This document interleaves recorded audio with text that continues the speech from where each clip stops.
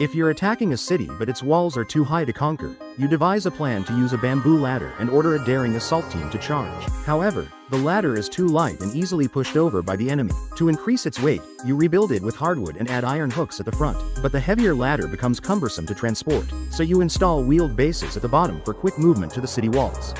Yet, the enemy has countermeasures. When soldiers climb, they're knocked off by enemy projectiles. Undeterred, you add wooden shields to both sides of the ladder for protection. Since the long ladder is hard to transport and store, you split it into two shorter sections, connected with mortise and tenon joints reinforced by iron rings, allowing easy assembly and disassembly. Congratulations, you've invented the scaling ladder. However, soldiers are still vulnerable to enemy attacks during the approach. You upgrade the ladder again, adding multiple platforms to hold several soldiers and installing protective wooden panels on the sides. This creates a mobile fortress that can advance or retreat as needed. Congratulations, you've now invented the siege tower. With these ingenious tools, you can easily conquer the city.